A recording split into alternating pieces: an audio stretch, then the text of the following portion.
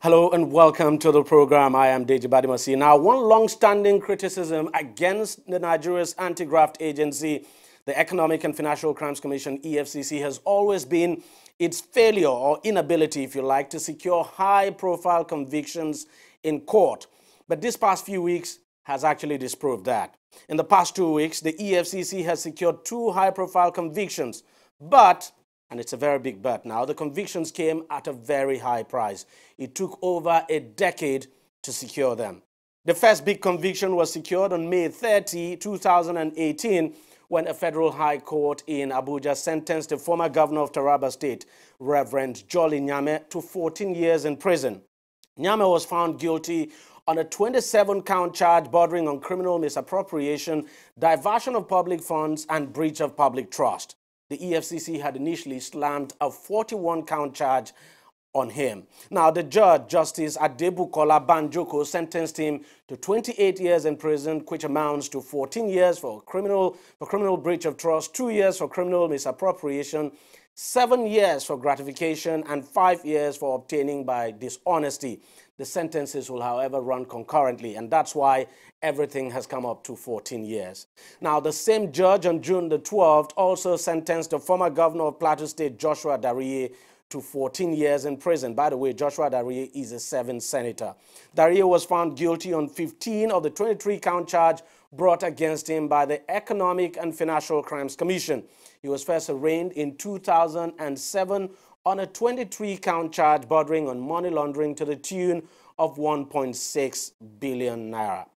The former governor, of course, was given 14 years for criminal breach of trust and 2 years for misappropriation of public funds. The sentences, of course, will also run concurrently. Now, the verdicts have drawn commendations from various civil society groups, and the EFCC has used it to dismiss suggestions that it is selective in the anti-corruption war and targets only the opposition. Both former governors are members of the ruling APC. They were, of course, in the PDP before defecting to the APC. Joining me now to discuss the impact of the court judgment is Libros Oshoma, who is a lawyer and a political analyst. I also have Evans Ufeli, who is a lawyer as well. Gentlemen, thank you very much for coming on the program. Let me start with you, Evans. Would we say that this is the beginning of, what would be the norm to come? Well, the judiciary, as we know it to be in Nigeria, have always made this kind of shots, okay, by taking on high-profile cases and but never giving we've never had high-profile convictions. I'm going somewhere. I'm going somewhere with this. We've had cases where high-profile cases we have conviction as well, but it is not very frequent, and that is because the individuals or past governors and DGs of institutions are so powerful that they are more even powerful than the institutions. But now we have 1 or 2 judges here and there who have taken it the other way around. And this is the kind of confidence we require in the judiciary to redefine the scope. Because a governor, for example, is a trustee. And we've not seen that play out. A trustee is someone who holds something in trust for the people. Okay, if you look at the land use, I say the governor holds land in trust for the people. And that is why in this particular case, you have a conviction on breach of trust. You understand, and diversion and all that. But back to the judiciary. The judiciary is my core here because we have come of age. We have gotten to that level where we should even try past presidents and convict them. Just like we have in South Africa, case going on in South Africa and other, countries. Latin American countries. Latin America, even Zimbabwe. We have, all this kind of former things. president of Brazil. Yes, so we should get to that level because we are still at the level where we come up with the excuses that past governors should not, past presidents should not be investigated, they should not be and all that. We must grow up to that level where we begin to hit it hard so that the people will benefit from this kind of activities. When the judiciary is not strong enough, we're going to have problems. So this kind of judge should be encouraged, okay? We should have more of judges like this who will take on, because there are judges who will sit on this particular case we're talking about and will not come to this conclusion. They will not give this kind of verdict. You understand? But now we have someone who is doing that. We should encourage them. We know there's a particular judge also, Justice Kolawole, who is like this woman. We know what happened to him when he convicted past MPA Deji. We know what happened to him thereafter. So the society and the institutions should also protect judges who will do their work without fear and favor. Okay, I'm going to come to you. Libros, 10, 11 years, that's how long it took to get to this stage, to get this conviction. It's a long time. Don't you think that's too much a high price to pay? Yeah, it is. You know, here we are always very quick to say that the windmill of justice grinds slowly. But we forget also that justice delayed is justice denied. And so a lot of people would have forgotten. And then sometimes, you know, even the complainants, you know, memories would have failed them.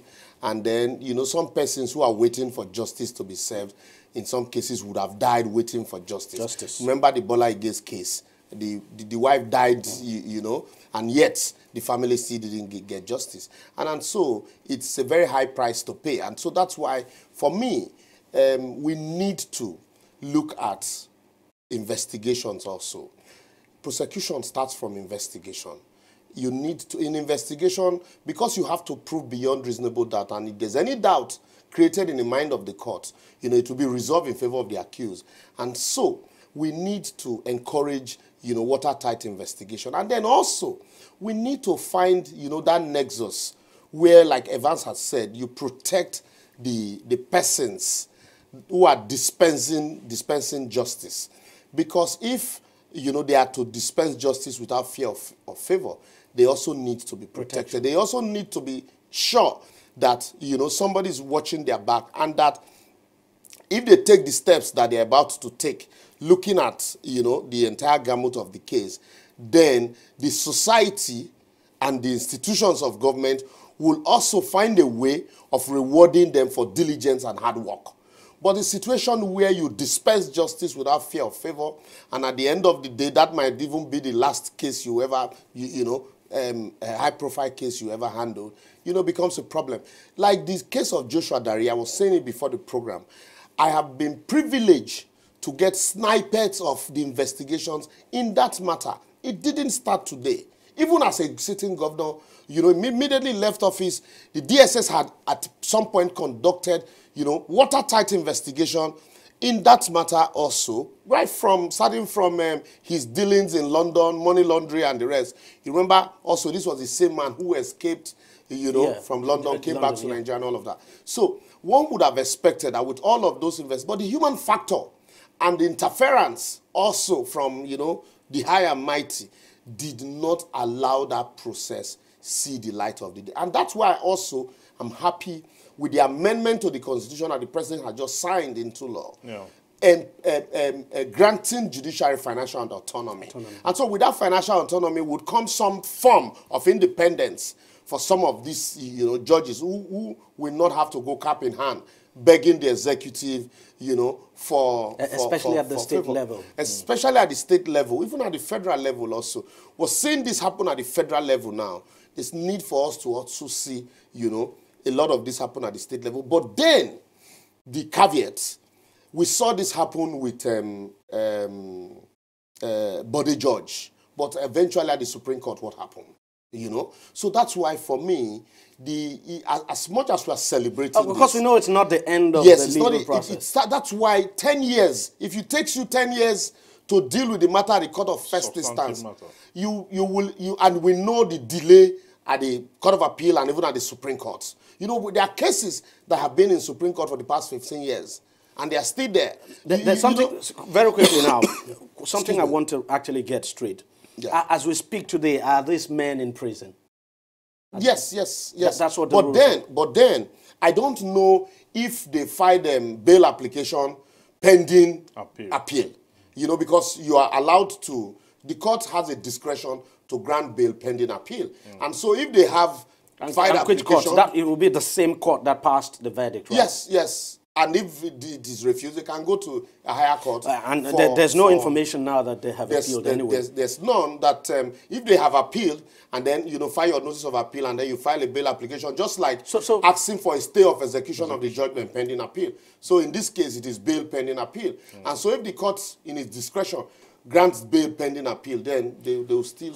But the normal procedures. Let's take the case of Dariye, for instance, and you know, we saw him that day leaving the court, and he was escorted into a pickup. Of course, not the vehicle he came to court with. So usually after a verdict is passed, the moment you're leaving the court is straight to the prison. Yeah, right? Once you are convicted, you are convicted. The moment so you're not allowed to go home? No. From that point, the moment you are convicted, from that point, you're straight to prison. And in the same vein, the moment you're discharged and acquitted, from that point, you become a free man. You don't, all you need to go do now is just sign the necessary papers and formalities. So basically, these men are now in prison. Whatever appeal they're going to lodge will be from prison. If they're going to ask for bail, it will be from prison. Yes. And now they are convicts. Yes. Well, we just have to wait and see if they're going to come up with any appeal. But let us look at both cases now. Who would you blame? It is talked about investigation. No doubt, there's a problem with that. But other than investigation, the bigger blame some people have said lies with the judiciary. When I say the judiciary, even lawyers especially, because we've seen some matters over this case have actually gone to the Supreme Court and back. Yeah. So who would you blame for all of these delays? Because it just makes no sense at all that cases of this nature would take 10, 11 years. Well, I will blame it on lawyers would definitely be using some tactics to help their clients. Yeah, I will blame it on the system. A lawyer's responsibility. That's the problem really. Now. Nobody wants to take responsibility. What I'm saying is you're a lawyer. I can't. Allow me. I will blame it on the system, and I also blame it on lawyers, defense attorneys who want to delay proceeding, and sometimes prosecution also could be compromised, and thereby delay the system. Let us not just believe that EFCC is just one Superman. They too, at some point, may not do what is required of them as at when they are supposed to do it. And the next is to have an adjournment. But while this case was ongoing, the Administration of Criminal Justice Act was passed. And one of the provisions is to hasten criminal trials. Okay? Now you cannot take preliminary objections. On appeal. Okay? You have to pack everything up during judgment. Because before now, you bring preliminary objection. Before you know it, before you even begin to hear the substantive case, to the Supreme Court and back. Go to the Supreme Court matter and come back. Then before you now go back to the substantive matter. In some cases, you don't even go back. Yes, you go to another application. Yes, you bring another application, and now you have interlocutory. And we saw that a lot in both cases. Yes. Yeah, even in Mustafa's case, it's 23 years. You have issues on all that. But now the law also, the judiciary in its wisdom, also the legislature, have also come up with a law. That is the Administration of Criminal Justice, to make sure that you don't have all those delays any longer. And now there are mechanisms also where a lawyer is delaying a case unnecessarily, cause a slam on the parties who are involved by the discretion of the court. And sometimes the court also look at the menu of parties. You understand? So the delay is stemming out from a lot of factors, not just the lawyers alone. The lawyers have their own way of making things difficult for the court to handle. Okay, then the system also have its own problem. And that is why we're saying expand the judicial system. Let's have more judges. Yeah. There's also congestion in the courts. Yes. You understand? A judge will sit over 25, 30, 40 matters in a day. And in that 30, 40 is this high-profile case involved, and it's listed for the day. That is not just the only case. So if I have like 25 cases, and then one party is not very ready in a high-profile case, what do you expect me to do is to adjourn so that I can hear other matters? So the factors are, the population is heavy, okay? The judiciary is lean. The workforce is lean. It's not as big as it should be, unlike the legislature and the executive where you have, because the judiciary, you don't have representatives from all structures of the country, as you have in legislature. You have a very wide house. You have committees, many committees that sit quasi-judicial function, submit to report to plenary, and then you hear matters expeditiously. But in the judiciary, you just have few people there, and then these people are overworked. Okay, that is not an excuse anyway, but that contributes to the factors that make you, I mean, for 10 years, your matter is on, and for 12, and this is not the end of it. This is just the beginning, because they are still going to go on appeal to exhaust their options. Just hold on now. I want us to take a short break. I mean, and when we come back, I want us to look at the options available to these Well, this former governors now, and you know, possibly look at how long this case is still going to drag on for. We'll take a short break and we'll be right back. On Deji 360, we don't just ask the questions. What is wrong with amending the Constitution the way the National Assembly members have been doing it? We seek answers. Constitution is constituent. Our problem is not lack of laws. Our problem is lack of the willpower to implement our laws. Answers that provide clarity. While we negotiate, we should try to make it a point that the girls must be complete. The clarity you need to make informed judgment so that you can make the right decision and take action. People are saying it is you politicians that are responsible for this, that you are the reason why this is happening. All these dollars that call themselves governors in this country? I wish we had people like Tony at the National Assembly. God forbid that I go to join that panel. Deji 360, providing clarity to issues. All right, welcome back. And I still have Libros Oshoma and Evans here in the house. And of course, we're looking at those landmark cases now involving the former governors of Taraba State and Plateau State, Joshua Dariye and Reverend Jolly Nyame. Libros, this is certainly not the end of this matter. Both men may, because they've actually not said so, but there's every likelihood that they'd want to appeal. So there's nobody that won't appeal a matter like this. There's nobody that won't appeal it. So they would appeal, and they may also be seeking for bail as well, right? Yes, definitely. You see, before I go into that, let me quickly, bite a little bit on the question you threw at my colleague here. You find out that, like Lord Denny said, when a judge sits on trial, the judge is on trial. But here, what happens? We're always very quick to forget. I bet you some people might have even forgotten that Joshua Dariye's matter was still in court. Honestly, even, but a lot of people, even Jolly Nyame's case, exactly, a lot of people forgot. And then also, you find out that how are some of these judges appointed? How are they appointed? Do we, in all honesty, appoint people who are competent to handle, or people who just want to go to the bench? So if you garbage in, you get garbage out. And so that's why also, these are some of the causes also. And then you find out that there's what you call case management. If you have a serious judge, he would be on top of his case. And so you don't come seek unnecessary adjournment, in court. Because we've seen, in some of these high-profile cases, we've seen situations where they would throw all kinds of spanners in the works to ensure that the matter does not go on. And thank God for the Administration of Criminal Justice Act that now tries to limit all the frivolous application. And look, any preliminary application can no longer go on appeal. Take all of them together, and at the final determination of the matter, then you can raise all of these issues on appeal. And that's also what's leading to the quick dispensation of justice in these matters. Otherwise, some of the preliminary issues, the lawyers will bring an application to challenge even the competence of a lawyer appearing, prosecuting the matter. And then the judge rules in one way or the other. You take that matter on appeal. And then you ask for stay of proceedings pending appeal. That you want to go challenge that singular decision that has no nexus, no bearing with the case. We saw that in the Senate President's case. Exactly. And so you go on appeal up to the Supreme Court, and you know the time it takes to take matters to that level. And then you come back. And also because the NBA does not discipline some of these lawyers. Behind every allegation of bribery, senior lawyers, behind every allegation of bribery against a judge, there's a senior advocate who's a conveyor belt. So what happens?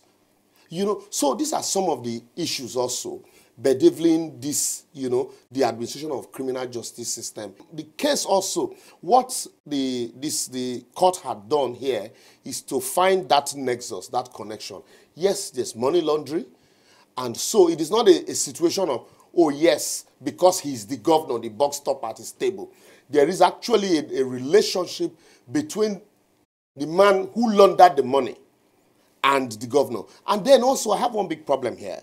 How come it is only the governor? Where is the accountant general of the state? And where is the a financial controller of the state. They were not charged anyway. So all of these people also, maybe EFCC decided to use them as witness. Exactly. You know, you plea bargain. So if you, because if you without the cooperation of these guys, people, it will be difficult. It will be difficult. To nail for Joshua Dariye, I'm looking at a situation where they may bring reason to say, since he's a serving senator, to make the people have representation, and the lawyers will put all that together. On that bail. Yeah. You expect for that bail, to come for up? bail. Yeah, no, because if you during bail, they can bring anything. If you put him in prison, are you saying that there's a possibility that that's what I'm saying. The lawyers could bring this up? Yes, they will bring anything. You bring everything you can. You know that it's tenable. And bring it up so that the judge will look at it and be persuaded that don't deny these people representation. He's a senator and all that. And that might also, persuade. Another thing is that even bail and all that. Another thing is, it's a possibility. If the people sent him to represent them, but the people didn't send him to commit crime. Yes. And so if in the process of representing, which one comes first? If he's in the process of representing and he commits crime, do you close your eyes to those crimes? At the end of the day, it will be at the discretion of the court. Discretion of the court. Whether to give bail or not. Yes. But very quickly, because we have to end this segment now, do you think this would deter, serve as a deterrent now? It's already serving as it's already, there's fear already, there's tension. I mean, for a judge to be, slamming past governors with this kind of sentence, there is tension already. Everybody is now careful as to what to do, when and how. Because this is what we actually need. We need heavy tension coming from the judiciary so that you will know that once you go wrong, a day is going to come when your case will be determined. And then you will go in to serve prison time. And I also want to call on the judges of the higher courts, the Court of Appeal and the Supreme Court, to do the needful, to do justice.